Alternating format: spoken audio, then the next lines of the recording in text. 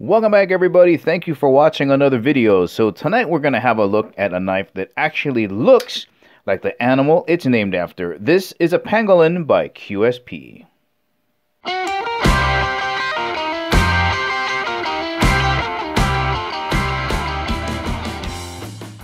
And as always, guys, if at the ending of the video you want to purchase your own pangolin, make sure you check out the link in the description below.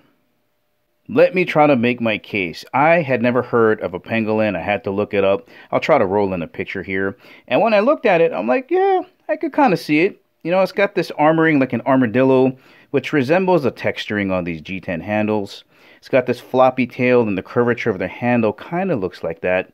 And in the front, it's got the nose or face of an anteater, which kind of looks like this stretched out drop point design. So yeah, I guess it kind of looks like a pangolin. Let's begin with the size reference to give you an idea for what this might feel like in your hand. This is definitely a larger EDC knife. As we can see here, the permanent marker way thinner than the knife closed up that way. I'll turn this sideways so you can look at it that way. You can see the thickness difference here. Open it up.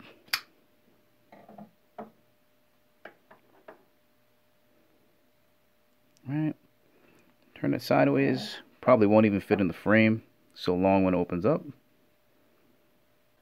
Let's have a look at it next to a ruler. Alright, we'll just put that there as a square. That's about right. So closed up just about 5 inches. Let's open her up. Okay, just about 8.5 inches.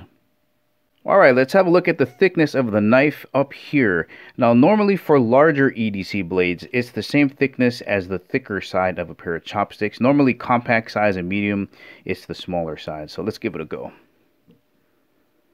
Just about there. Alright, let's get it on the scale. Coming in at about 5.3 ounces, and just as a weight reference, a deck of cards would be at 3.4 ounces. Let's have a look at the opening mechanism, and it is a flipper. No jimping up here in the front, but a nice little curve so your finger can rest in here. Flies open. We have steel ball bearings on the pivot. Very smooth. Very, very smooth. Now, I would probably consider this a modified drop point, because normally drop points come straight across like this and then they drop down. But as you can see, they put this little dip in here. And they put this beautiful swedge in here. And I think they did that to kind of make it look like that crazy schnozzle a pangolin has. So it starts off thick here, comes thin, and then thick again.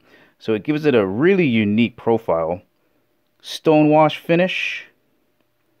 We have a sharp running choil here that makes it very easy to sharpen the edge all the way down. Flat grind.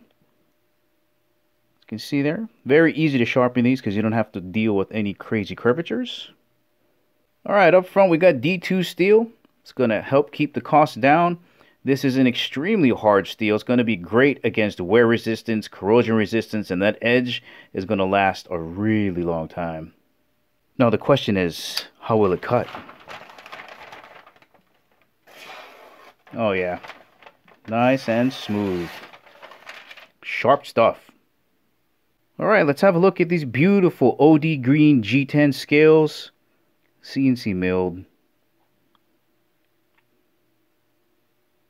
Get you a better shot of that there on the other side. Love OD green. Love the shape of this handle. Here, let me pop this open.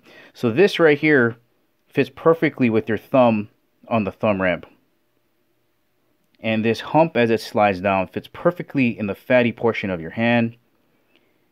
And we've got 3 finger slots, right? Pointer finger, middle ring, and pinky. I mean, that's just a natural feeling grip. Even if you reverse grip like ice pick it, extremely comfortable. Let's have a look at the liner lock. Right, very easy, very safe to close with one hand. You just move that liner lock on the side, close it down. Let's have a look at the liner itself. Stainless. We got some cutouts here, and on the other side as well. Here and here on the inside. That saves on weight. As well as the fact that they didn't go with a solid back spacer. They went with these standoffs. matching hardware as well. Very easy to clean these. You just blow some air in there and all the dirt flies out. Or if you want to take it down, got these torque screws. Again, matching stainless. Let's have a look at the pivot. And on this side. Well done. We have a skeletonized matching stainless clip here. Not reversible to the other side. Tip up carry only. Let me show you what this is going to look like when you dunk it in your pocket. Alright, sticks out a little bit on the top here. Turn that sideways. Not bad for a large EDC knife. Once again, guys, this has been the Pangolin by Qsp. Really tough and durable D2 steel up front that's going to last you a really long time. Beautiful, gorgeous OD green G10 handles. If you're looking for a larger EDC knife that has a unique profile, this might be the one for you.